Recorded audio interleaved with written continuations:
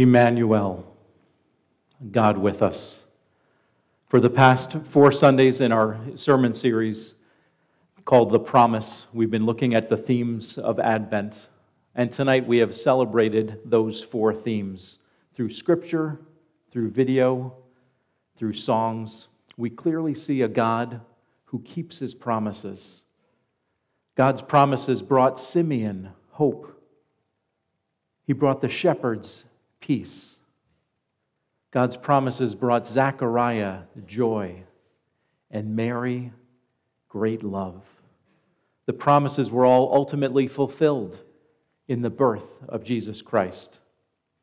Christmas has always been about excitedly waiting, hasn't it? It's marked by expectation in every shape, way, and form.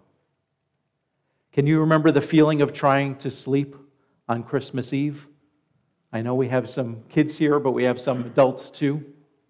As a kid back in the 70s in Montclair, New Jersey, our family usually came to a Christmas Eve service just like this, all piled into our station wagon, riding in the way back with no seatbelts, getting from place to place somehow safely. We got into our house, we put on our pajamas and robes, maybe your favorite Feedy pajamas if you had them. We turned off the lights in the house and sat in the living room with our green 70s carpeting so we could enjoy the lights of the Christmas tree. And we usually had the little 4 candles that made the angels spin around and the little bell going ting, ting, ting, ting. Do you remember those? We enjoyed some cookies, some eggnog.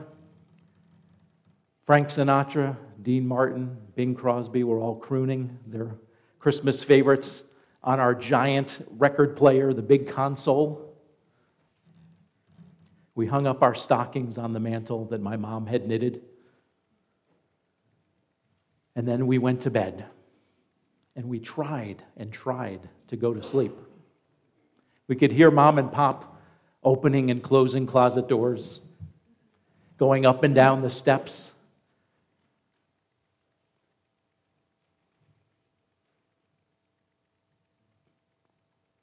And we dreamed. We dreamed about what might be under the tree. And we tried to go to sleep, thinking about what was going to be there in the morning. There's so much to look forward to. There was so much excitement just in the family gathering and knowing that Papa Noose and Belle would be coming later, waiting for people to arrive, waiting to see loved ones, and as a kid, waiting to tear into those presents. Christmas has always been about waiting. And right from the very beginning, 2,000 years ago, the whole world was waiting. Things were dark. Things were bleak. God had created a beautiful world, an incredible universe. And then sin messed it up. People decided to go their own way, and we were separated from God. There was a man named Simeon serving in the temple in Jerusalem. He had been waiting his whole life for the arrival of the Messiah. He had read in Scripture that this Messiah was coming.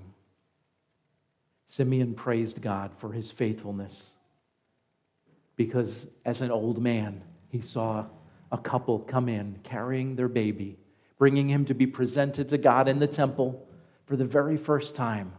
And the Holy Spirit told Simeon, this is the one. This is the Messiah. And Simeon shared that joy, that hope with Mary and Joseph. And he told them, this is the Son of God that's been born to you today. A Savior, a light for all the world, and for the glory of God to all the nations. As we think about hope today, our hope is not set in some ambiguous optimism for no reason. We don't just wish or believe. Our hope is not based on good feelings or things maybe going the way we planned them to. Instead, our hope is set firmly on specific moments in history. The arrival of Jesus Christ, the Son of God, Emmanuel, God with us, changing the entire world, turning things upside down. The calendar started over again at the birth of Jesus. And then his life, his death, and his resurrection. Actual moments in history. Those are the things we hope in as believers, as followers of Jesus Christ, as followers of God. We say that is where we know we're going to have peace with God. That's where our joy comes from. We hope in the salvation of Jesus Christ. Not only in some future hope of eternal life in heaven, but hope for right now, knowing that God will never let us down. His promises are always true. He's always faithful. He will never leave us or forsake us. And that hope is about restructuring the way we look at the world, knowing that things are not the way they're supposed to be, but that in that hope, God promised His Son will return. He will come again, and He will set all things right. A mark of almost every person within these Christmas narratives is that they were filled with hope about the fulfillment of God's historic promises. Listen to what the prophet Isaiah said in chapter 9, verse 2. The people who walked in darkness have seen a great light. Those who dwell in a land of deep darkness, on them has light shone. And then in the Gospel of John, we hear more about that light. The true light, which gives light to everyone, was coming into the world. He was in the world. And the world was made through Him, yet the world did not know Him. The Word became flesh and dwelt among us, and we have seen His glory, glory as of the only Son from the Father, full of grace and truth. Jesus Christ, God's Son, is the light shining in a dark world. He's the one we've been singing about at Christmas time. And what I love about Christmas is that the whole world stops. Even people who don't consider themselves very religious, they stop and they think about hope. They think about peace. They long for joy. And they want real love. And all of those are fulfilled in Jesus Christ. His hope is because He's the Savior who can heal the broken world. Tonight, is your hope based on something that you want God to do? Or is it based in God Himself? Scripture tells us that everyone who repents of their sin and believes in Jesus Christ as Savior, God's promise is that you will have a relationship with Him. You will see that restoration beginning in your own life. He promises grace to face the challenges that you're facing today. And He promises eternal life, taking His sons and daughters home to be in heaven with Him for all of eternity. And then there's peace. To a rough group of social outcasts, an angel appeared in the sky proclaiming peace for everyone on earth. You saw in the video, things were not peaceful. They were cowering in fear because they saw an angelic being glowing in the sky. And the angel said, "Don't be afraid. I bring good news." The shepherds ran to see the newly born Messiah, and they left glorifying and praising God, telling everyone they met about Jesus. All the way back to the garden at the very beginning when Adam and Eve chose their own way instead of God's way. A rift was formed by our own sin, choosing our way instead of God's way, separating people from a holy God. The Bible tells us in Ephesians chapter 2, verse 14, that Jesus Himself is our peace, having broken down the wall between us and God by paying for our sin on the cross. The peace that Jesus brings into our life is not necessarily the absence of trouble, while we all long for that, but instead it's the confidence that we're not alone. True peace can be experienced in the midst of chaos, when we recognize that peace is not about our immediate circumstances. Instead, this peace is about a sovereign God who has a plan not only for all of history, but for your life and the lives of your loved ones. that God who is faithful to walk with us through even the most difficult times. At this Christmas time especially, our church family and our school family is struggling with so many people that have been sick. And as we think about that peace, we think about a God who is in control, a God who may take some of our loved ones home sooner than we want to, but He still gives us peace, and we can trust in Him. Isaiah said again in chapter 26, "You will keep him in perfect peace, whose mind is stayed on you, because you trust in Him." If your thoughts are focused on the world, your mind will be in chaos. We find life and peace when we submit to God, when we obey Him, when our thoughts are focused on Him and His promises. And then there was another priest named Zechariah serving in the temple. An angel appeared to him, a messenger from God. And Zechariah also was afraid at the vision of an angelic being. Zechariah and his wife Elizabeth were older. They had longed for children. They had longed for a family, and they had never had a single child. The news from God's angel was not only that they would give birth in their older age, they would have a son, but their son would be the forerunner of the Messiah. He would be the prophesied one who would make the path ready for Jesus to come. The angel said, "He will be a joy and a delight to you, and many will rejoice because of his birth." His name, of course, was John the Baptist. He prepared the way for Jesus, the Messiah.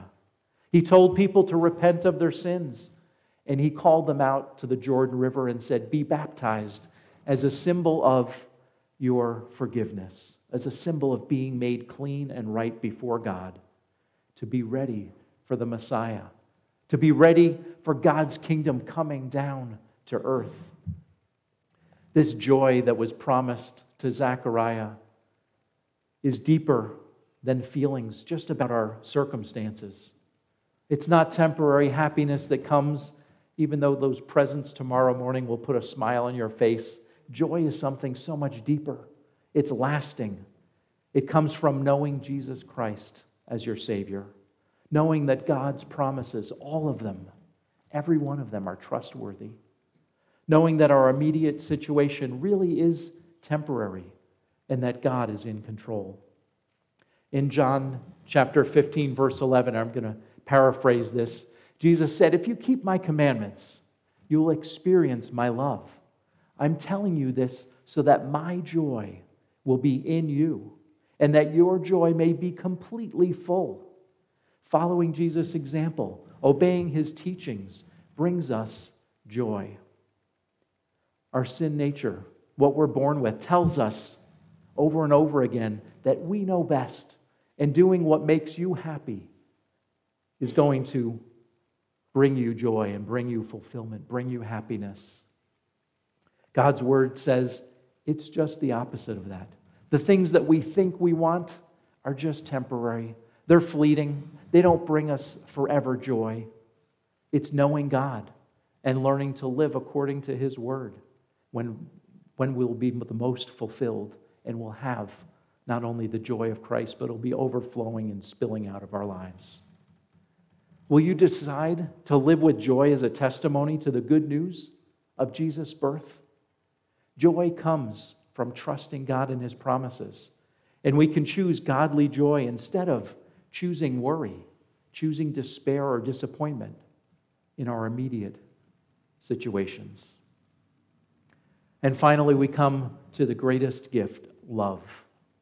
Mary's story is a beautiful love story between a young girl and a faithful fiancé named Joseph. Mary, as a virgin, becomes pregnant, and Joseph remains faithful to her.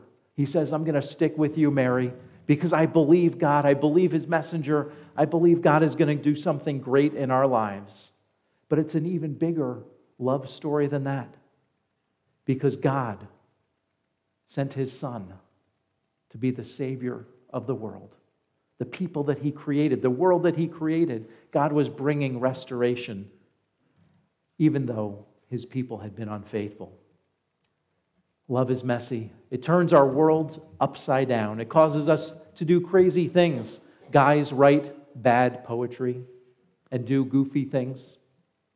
Girls hope that their guy will come around and be the kind of man that they believe he can be, and it changes your priorities. When God's love showed up in the manger that night so many years ago, it caused disruption in Mary and Joseph's lives and in the entire world. The world's greatest need was the forgiveness of sin, to be right with God, and only love and grace could provide that. Jesus Christ offers forgiveness and peace with God. So Mary was willing to take on that disruption. She was willing to be ostracized by her family and her community. She was willing to be pregnant before being married, and then to give birth to this son, and to follow God's instructions, to bring him to the temple, to name him Jesus, to raise him to know his heavenly Father. That birth meant that there was a Savior of the world. When you hear the gospel, when you hear the good news about Jesus Christ, your life will be disrupted. You'll have choices to make. Are there things that you want to give up because you want to follow God?